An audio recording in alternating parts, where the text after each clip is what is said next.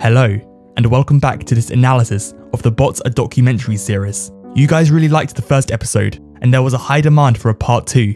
If you haven't seen the first part yet, click on this annotation to be taken there. This episode will be building on the mechanics that were discussed in the first part, so you might not understand everything if you don't watch from the beginning. Before we begin, I'd just like to take a moment to say at the time of writing this, the version of Bots a Documentary on Sin's channel has just reached 1 million views. This is a milestone that I never thought any one of my videos would reach, even if it isn't on my own channel. And for that, I thank everyone that allowed such a thing to happen, from Sin who shared it, to you, the viewers who watched it. But anyway, it's time to continue our journey. Bots a sequel begins with a moderately long intro, making it unique in the series. The first map we visit is PLR Hightower. When you think about it, this is a slightly odd choice, considering bots don't actually work on this map. Payload Race was released in 2009, and for some reason Valve never updated the TF2 bots to make them function in this game mode. Even though the regular payload was released just under a year before, yet the bots work fine there. As we discussed in part 1 of this series, the way bots work is that they have a main goal, which they must complete. This is what makes them leave their spawn, where they then react to the world around them. In Payload Race, they were never given a main goal, and because of this, most of the bots just stay in spawn. I say most of the bots, because as we know, the engineers, snipers and spies do in fact leave their spawns. This allows us to understand that these classes don't use the same system that the rest of the classes do. Whereas the main goal for most of the classes is tied to the map, e.g. to push the cart in payload, the goals for engineers, snipers and spies are more abstract. For example, spies and snipers are probably designed to just look for the enemy. Engineers, on the other hand, probably use a mixture of both systems. We know this because, on attack defend maps, they're programmed to set up at the point they're defending, yet they're clearly not defending a point here. This implies they have a backup plan, where if they don't know where to set up, they'll just set up at spawn. We will see more of this behaviour in the future. Probably the most notable event here is how the bots don't understand how to jump over the fence. To understand why they do this, we need to first understand how navigation meshes work. We covered navigation meshes briefly in the first part, but didn't go into detail. Now it's time to delve a little deeper and really have a look into how a nav mesh tells a bot where to go. If we open up an empty Hightower game in TF2, we can open up the console and enable cheats by setting SV cheats to 1. We can then type nav_edit1 into the console. This will allow us to view the navigation mesh. It may look confusing at first, but once you get used to it, it's very simple. I'm sure the programming behind it is actually very complicated, but we don't need to go quite that deep for what we're doing. You'll notice that the map is separated into lots of squares and rectangles. These are the core building blocks of the nav mesh. Essentially, these dictate where the bots can go. Bots can move around anywhere within the borders of each shape. You may be wondering why the navigation mesh needs to be separated into so many smaller shapes, and the answer to that is that conditions can be applied to each square. For example, one section might have a no jumping condition that quite obviously will force the bots to stop jumping. You might also be wondering, if bots can only move around within the borders of a rectangle, then why are they not stuck in one section of the map? Well, if we zoom in, we can see that where two sections meet, there are light blue lines going from one square to the next. These are called connections, and they are what allow bots to know if it's okay for them to travel from one section to another. Connections come in two types. There are the light blue bidirectional connections we see here, and there are also dark blue one-way connections. One-way connections are typically used for ledges where a bot can fall down but cannot get back up. So now we know about connections, we can begin to analyse our problem. As we can see here, according to the navigation mesh, there are two places the bots can get over the fence. We have a connection to a spot on top of the fence, and then a connection from that spot to the floor below. This should let the bots know where they need to go to traverse this obstacle. Let's spawn in a group of sniper bots to test this theory. It turns out our theory was incorrect. The snipers just walk into the wall like the engineers did in the original video. So what's our problem? Another look at the nav mesh makes it pretty obvious. The engine has made a glaring mistake when generating the mesh. What it's done is connected the raised platform with the surface below it without taking the fence into account. This clearly won't work as the bots just walk directly into the wall, and if they manage to make it over, it will be due to a random jump. To a human, this mistake is obvious, but the source engine doesn't seem to notice obvious mistakes. For example, the connection between the platforms is bidirectional, as we can tell from its light blue colour. However, the ledge is way too high for a bot to jump onto, and therefore the connection should be of the dark blue one-way variety. This problem is seen quite a few times around the map, such as here, where it's even right next to a one-way connection to the same area. So, how can we fix this? It's actually quite easy. If we highlight one of the surfaces, we can open the console and type in nav_mark. The selected surface will now be shown in white. Now we can hover over the surface it's connected to, open the console again and enter nav_disconnect. The two sections will no longer be connected, and the bots will no longer attempt to take this route. Let's spawn in the snipers again and see if it's worked. We've made progress. The bots are now going to the correct area, but they still aren't jumping. A quick look at the nav mesh lets us know why this is happening. There's another connection that doesn't take the fence into account, and this time it's one way. To get rid of this, we can just highlight the area, open the console and type nav_disconnect_outgoing_one-ways. This will remove all outgoing one-way connections, which is good for us as there is only one. Now we've removed this connection, I'll spawn the bots back in, and as you can see, they all managed to jump over the fence without any problems. In the next part of the video, we have the face-off between the two snipers. Not much happens here, but I thought it was interesting that the red sniper misses his shot, even though the blue sniper is pretty much standing completely still. It seems obvious, but when you're playing against bots, you don't really think about how they're programmed to miss as well as hit their targets. That pretty much covers everything in the high tower section, so let's move on. The next map is CP Degroot Keep. I knew from the start the bots would struggle on this map, due to them only being able to use melee weapons, but I didn't predict how dumb they could actually be. The first point of interest is the blue team's spy. I'm not entirely sure where the spy is trying to climb onto these barrels, especially as when we look at the nav mesh, we can see that there is no designated walkable section on top of them. It might be possible, however, that he's trying to reach a section of the map beyond the barrels, but there are no valid routes to get there. This happens often with bots. If all the routes to a location are blocked, they will just walk in a straight line, ignoring any obstacles in their path. This is what causes bots to get stuck in corners. As well as the spy, we can also see it happening with the sniper. All the exits are blocked, so he just walks into the wall. If we go forward to when the round begins, we see that some of the team members also run into the wall before leaving the spawn through the regular exit. At first this appears strange, considering the gates are already open, but if we take a look at the nav mesh, we can see that the areas beneath the gates are marked with a blue outline. This indicates that the area is blocked and bots mustn't attempt to walk through it. When the gates open, the area stays blocked for a while, causing the bots to initially run into the wall. After a couple of seconds, however, the blocked effect is removed and the bots stop ramming their faces into the wood and take the correct exits instead. The bots go on to cap one of the control points. They manage to do so without any problems and move on to the next control point. However, the team's engineer has frozen in place.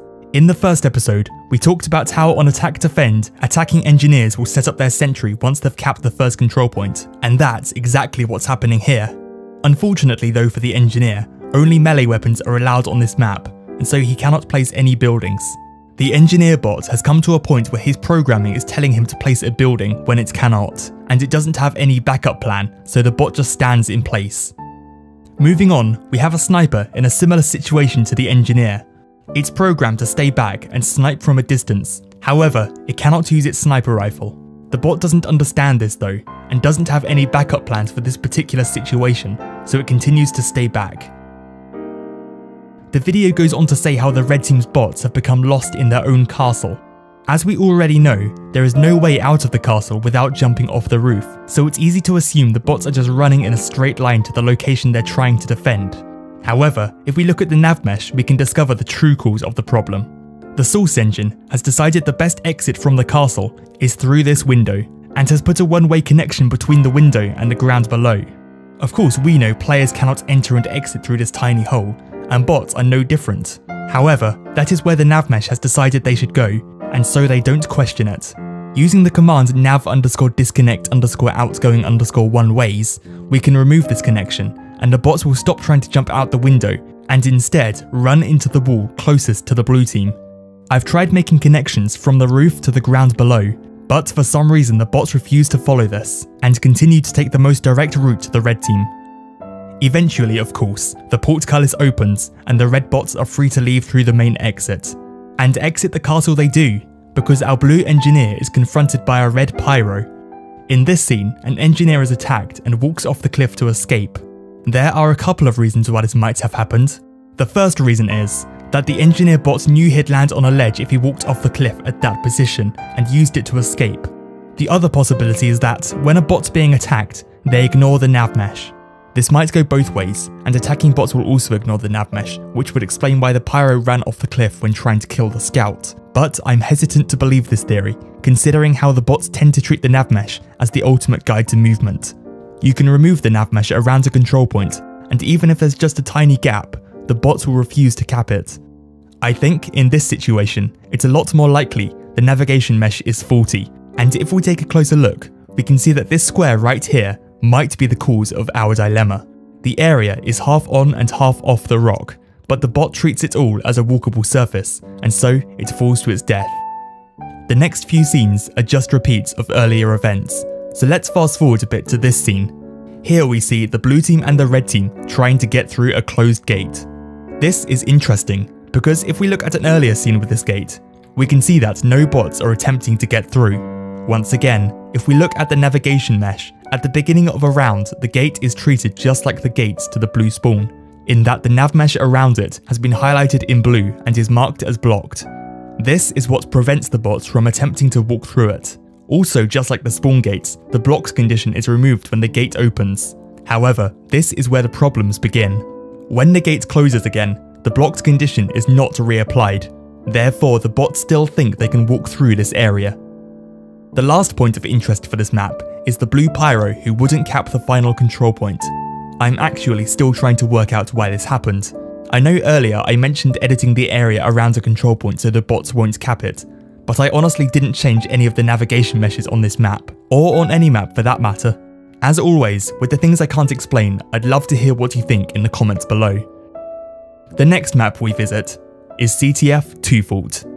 Capture the Flag is a weird game mode for bots. They just don't seem to be able to understand how it works, and it kind of becomes just a deathmatch between the two teams. In this particular case, neither team has any engineers, and even if they did, they wouldn't be much use, as they don't understand that they need to build sentries in the intel room. In fact, they don't seem to build at all, which is strange, considering they'll build on Hightower, a map that the bots don't even work on. Anyway, there's not much to say about what the bots do on this map. It's pretty much just bots being bots. There are a couple of things that could be worth mentioning, such as how this spy swims, which could imply that spies don't walk or swim in a straight line to confuse the enemy. However, if we look at the nav mesh, we can see there is an abnormally large rectangle that isn't found at the opposite end of the water, and this rectangle just so happens to exactly mirror the path the spy takes in the video. This is a strange behaviour, considering the area the spy ended up in was adjacent to the one he began in, but this kind of gives us an insight as to how bots treat each section of the nav mesh. I think the biggest point of interest in this map is how the bots consistently get stuck beneath these stairs. This is possibly going to be one of the hardest things to explain, but I have a vague idea of why it might happen. Then again, I might be completely wrong. Please take this point with a grain of salt. Whilst looking at the navigation meshes, you might have noticed these green and purple lines sticking up out of the ground. There's not much online about them, and they're not even mentioned in the navigation mesh page of the Valve developer wiki, but I believe they're to do with how bots handle corners. For example, I think a green line lets the bots know there's a sharp corner there. This allows the bots to avoid that area so they don't get stuck. Purple means the corner is more curved and lets the bots know they can walk from point to point without getting stuck. I think the source engine has wrongly placed purple markers where there should be green ones. This means the bots will go from one marker to the other thinking their path is clear, but in this case the path isn't clear. There are several boxes in the way, and I think this is what causes the bots to hesitate and become stuck. As I've already said, this might all be false information. There's hardly anything documented about these elusive lines, and the only other person I spoke to who was even slightly knowledgeable on the subject pretty much said they didn't know either, and that they weren't important. If you know anything about these lines, even if it's just their name, please say so in the comments. Your insight would be greatly appreciated. Apart from those points, there isn't really much to talk about. Of course, we've got the fact that there's only one sniper, which goes back to the point that bots don't understand CTF. Anyone with 10 minutes in TF2 will understand that you need at least 5 snipers to win a round of capture the flag. Jokes aside, I feel bad for cutting the 2-fault section short, so here's some trivia about the production of Bots Part 2. Originally, when Bots 2 and 3 were going to be one video, the 2-fault section was supposed to come after the double cross section. The idea was that the engineer was supposed to be mourning, and that's why he's not featured. But when I realised the video was going to be 40 minutes long, I split it into 2 parts. However, I felt the ending of the first part was lacking.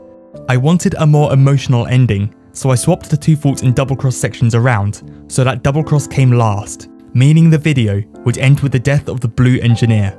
This, I felt, gave a much cleaner ending. I'm sure all of you enjoyed that very interesting behind the scenes of Bots a sequel, but now it's time to move on to our last map, which, as I've just explained, is CTF Double Cross. It begins with the bots once again failing to jump over a fence. In a way, this is a callback to the first map of the video, and I'm not sure it needs to be explained again. What is worth mentioning is how all the bots eventually make it over the fence, except for the medic. All the bots seem to jump randomly, which allows them to pass, but for some reason, the medic refuses to do the same. I don't see why a medic bot's code would tell it not to jump, but looking at the evidence, it's possible that medic bots might actually be unable to perform this basic maneuver. This, however, is one of the least confusing things the bots did on this map. The next scene focuses on a jumping heavy, and I'm not even sure where to begin with this. It's possibly one of the strangest things I've seen a bot do. I've looked at the nav mesh, and I can't see anything out of the ordinary, so I'm stumped on this one. Moving on, we return to the engineer. I mentioned earlier that engineers are broken in Capture the Flag, and this engineer is a prime example of this. Here we see him just standing in spawn. When the bots stand in spawn, it usually means they're going to be stuck there for the whole game. However, in this case, the bot only stays in spawn for a bit before leaving. This is definitely a strange behaviour, as there is seemingly no reason for the bot to be standing in spawn if it can move without any problems. I also mentioned earlier that engineers won't build on CTF, and this is also demonstrated here. Usually when an engineer doesn't know where to build, they just build at spawn, which tends to act as a good failsafe. So I don't know why they don't follow this rule on Capture the Flag. It's probably for the best though, because I don't see bots handling a room full of sentries very well. But that's pretty much it for this episode of Bots and Analysis. The blue engineer runs to the red spawn, dies, and the rest of the video is just plot. As always, please like the video if you did, subscribe for more content, and of course, if you know anything about bots that I've missed, or you want to correct a point I made, please leave a comment down below. I'll see you next time. Goodbye. This meme will never die because we are in the bin.